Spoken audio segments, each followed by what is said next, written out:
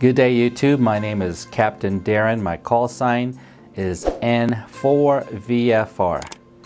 In my previous video I showed you my setup of the software-defined radio from Expert Electronics, the SunSDR2 DX. If you haven't seen that video, the link is above.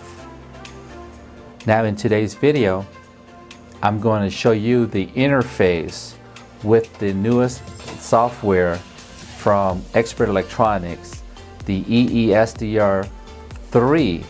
It's currently in the alpha stage, and with the help of Rick, I saw his video, his call sign is N8SDR. He shows you how to interface the EESDR2 to the software JTDX.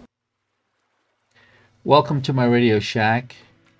Right now I'm sharing you my desktop, and we're going to activate the software EESDR3, the alpha beta version, and we're going to download JTDX and set it up with the interface so JTDX talks with the software, and we can operate FT8. Alright, first thing, I got two versions. I have the ExpertSDR2, which is currently in use, but I have the test version. This is the ExpertSDR3, the 64-bit version. So I'm going to double click on that.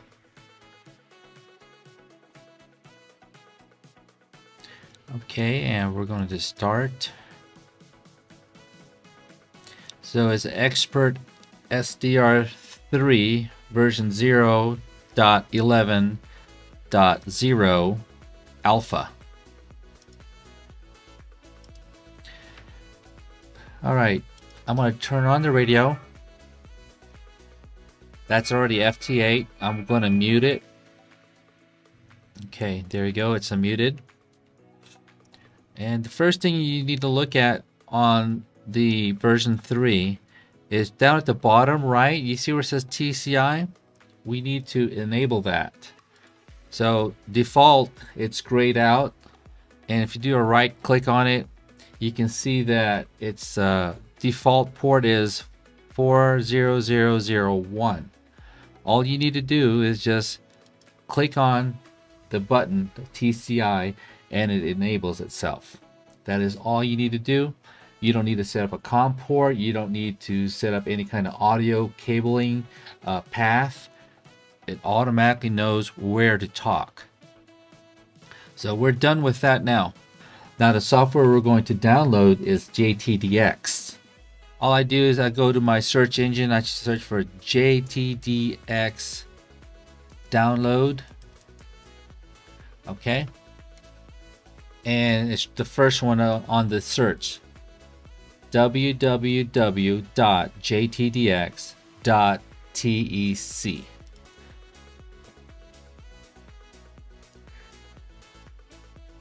Alright, so this is the website here.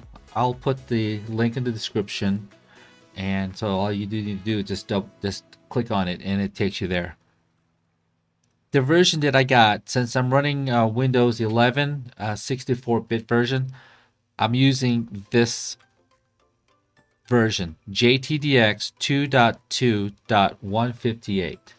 So all you need to do is double click that and then run it as an administrator and let it do itself setup. It's right here. I'm just going to double click on that.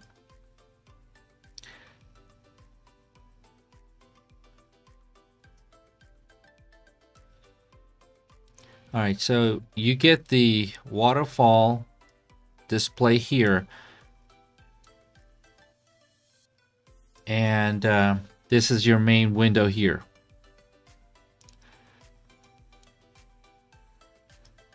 Alright, we need to first go to File, then go to Settings. We'll bring this down. You're going to put in all your information, your call sign, your grid square, all that information. Okay, the main two items you want to worry about is the radio and the audio. So under radio, I've already had it set up.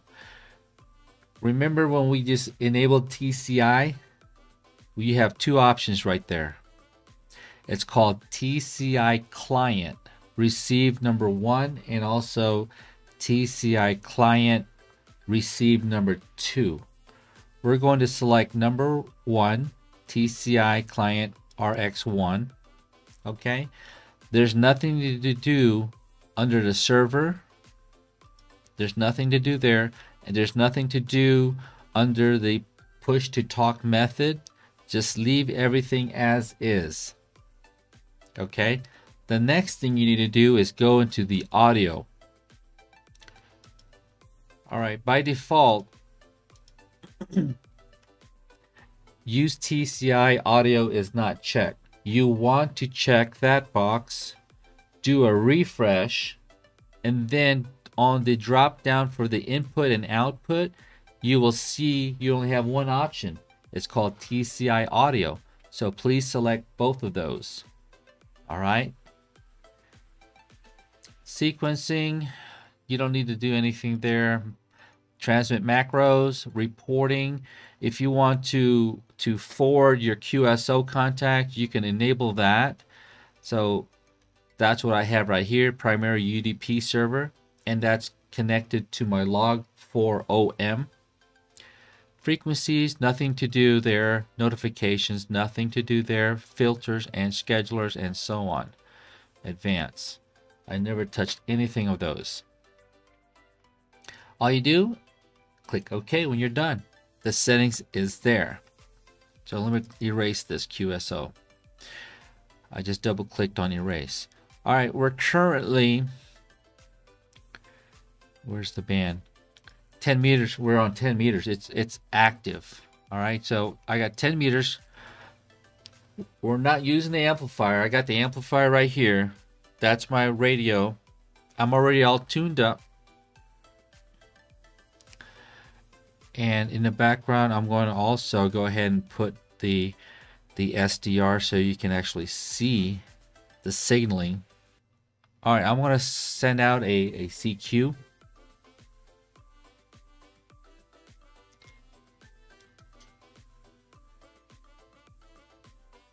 Okay, I'm now transmitting. I need to turn up the drive because I'm not transmitting any power out right now. There you go.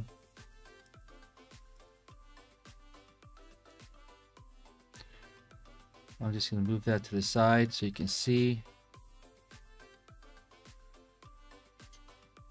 All right, I'm pushing out almost 4 watts of power.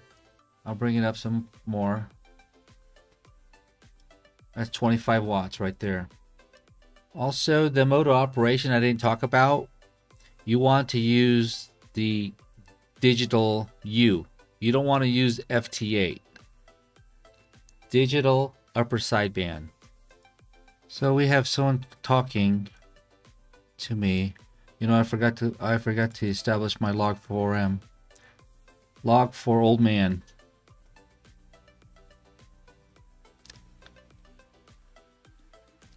Yeah, turn that on. Now my cat's there. Turn on my clusters.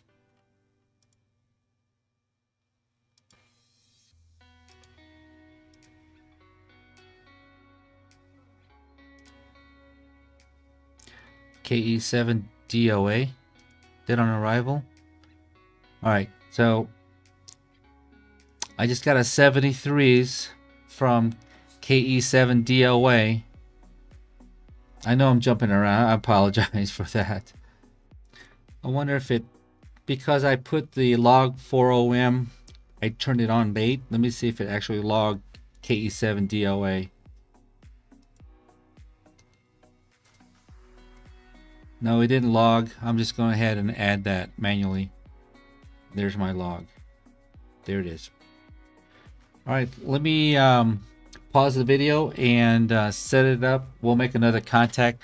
I want you to be able to see the signal and also the JTDX, the QSO, and my transmission. So I'll be right back in a second. Okay, I think I got it set up so you can see the waterfall both on the SDR and also on the JTDX. I'm currently finishing up a QSO with AG7TH while I was setting it up, and I missed the output power, but you can see the output power up here on the upper left corner, and also any SWRs.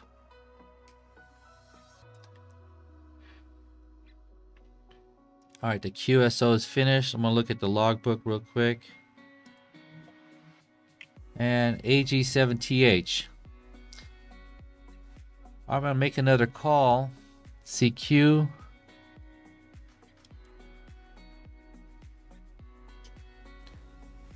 Alright, output power right now is 25 watts at 1 SWR. The antenna that I'm using is the 05 27-foot HOA antenna.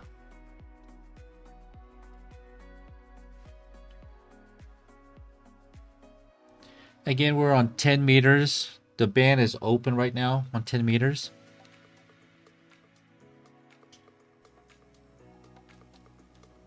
And we have someone coming back to me.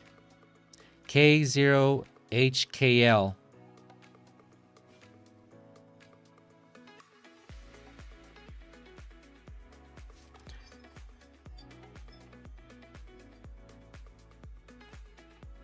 I just got motion in my Arlo camera.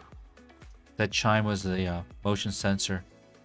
Okay, I got a 73s. We exchange our reports.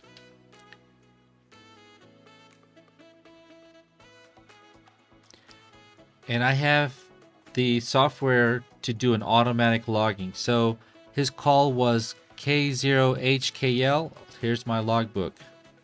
This is log 40M. K0HKL. His name is Keith. I like this JTDX software better than the WSJT-X.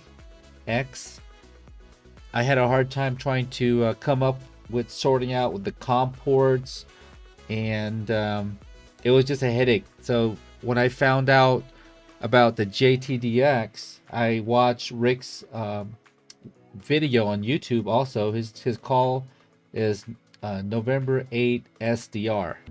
So that's what led me to try JTDX, and I love the features that they have on here with the automatic logging feature. If you're interested where that's located, go to the file, go to settings, and I believe it's under sequencing. Nope, not sequencing. Reporting. Go to the tab reporting, and under logging, it's the second one. It says enable automatic logging of the QSO. So I like that, and it automatically logs it directly to my logbook, log 40M2. Well, I hope you enjoyed the video. This is pretty cool, and it really works well with the EESDR3. So I'm going to go ahead and close this out.